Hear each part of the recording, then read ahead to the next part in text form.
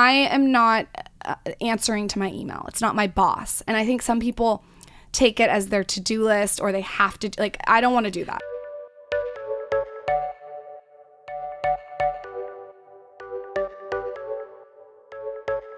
You're a rebel. Hey there, welcome back to AmyTV. You know what I'm a nerd for?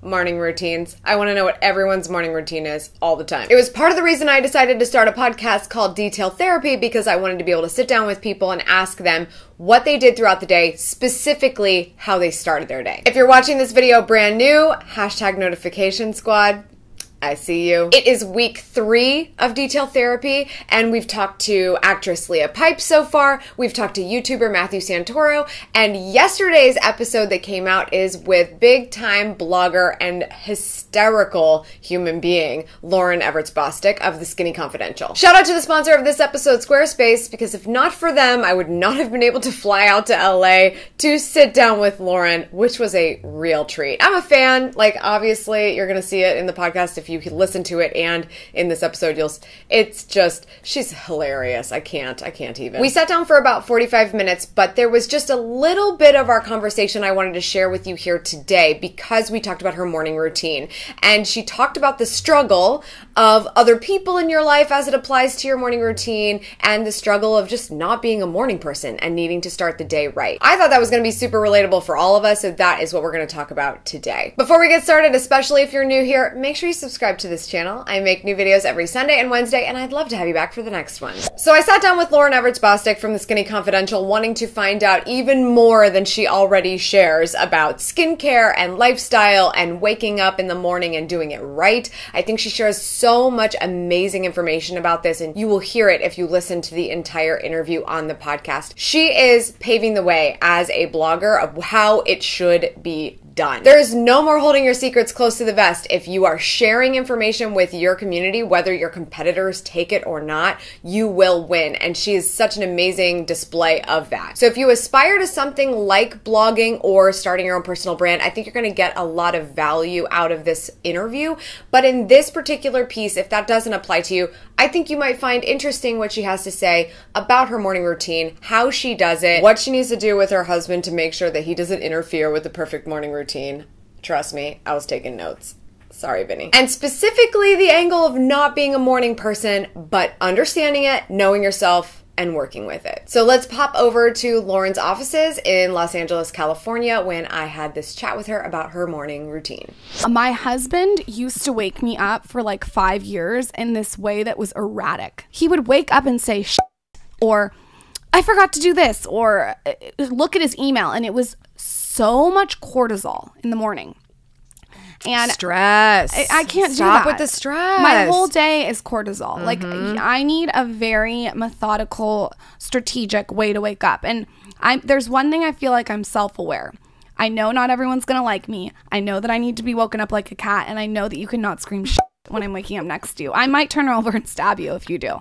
So I just had a very open conversation with him, which was like, I need you to basically be quiet until 9 a.m. I need to like Blake, do my please stuff. note this part of the podcast where we play this for Vincenzo when we get home. Thank you. Yes, okay. no, it's you have to figure out, are you a morning person or a night person? For me, I am not a morning person. So I just need to like set the tone of my day in the way that works for me.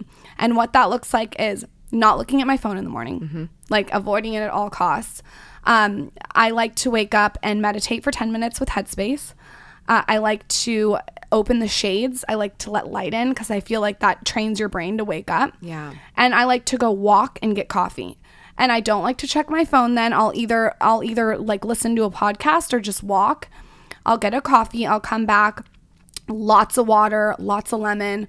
And those are like my like non-negotiables. I'd like to drink water the second I wake up, even while I'm meditating. I think like I feel like you're a plant in the morning. You need water. Yeah. And then I like to do a workout. Sometimes I read in the morning. I don't want to go on my email. My email can wait. I think that I am not answering to my email. It's not my boss. And I think some people take it as their to-do list, or they have to, like, I don't want to do that. But that's the funny thing, is we're all thinking the same thing, that this is going to be a list of demands that somebody else is, a bunch of other people are asking me for. So when are you willing to engage that? Do you want somebody else's demand of what you should be doing when you first wake up?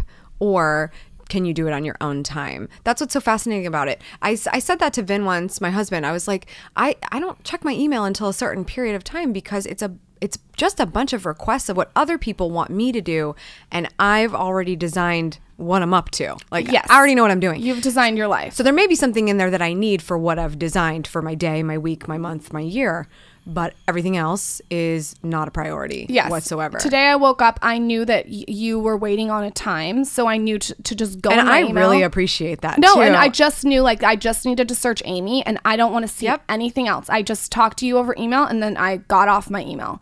There was nothing else that I needed to do until I sat down at a computer at 12 o'clock. I'm also, like, I like to clean, and I'm creating in my brain while I'm cleaning. So I like to make the bed. I like to set my kitchen up. I like oils, candles, like all these. I like to make my space very workflowy, so I can be a better creator. I think that I have worked so hard to design the life I want that if I have to live by my email inbox, I'm going to blow my head off. Absolutely. So, you know, I sit down I probably sit down in my email inbox at about 11. Thank you so much, Lauren, for sitting down with me. Is she not such a good time? You need to go tell her. Go to her Instagram, comment on her latest photo, and let her know you came over from AmyTV, because girl is hysterical, and she also brings it. So hopefully you had a lot going on there that you could unpack and take some tips for yourself. And now I'm going to turn that question around to you. What is your morning routine like? How do you set yourself up for success? How do you make the most out of those morning hours, whether it's your best hour or not?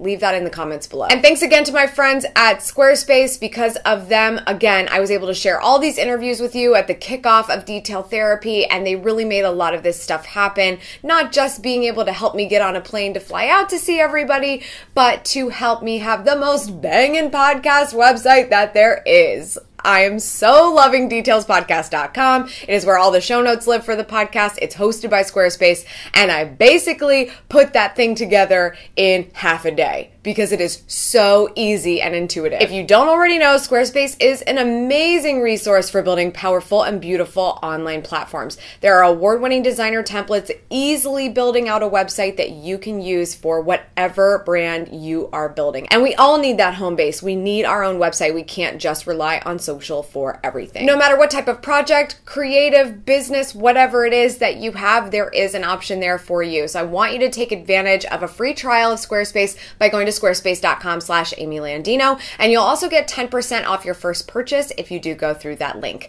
Check it out. It's in the description below. That's all for today. Thank you so much for tuning in. I appreciate it as always. Make sure you subscribe for good vibes, and remember to continue to go after the life that you want. Cheers.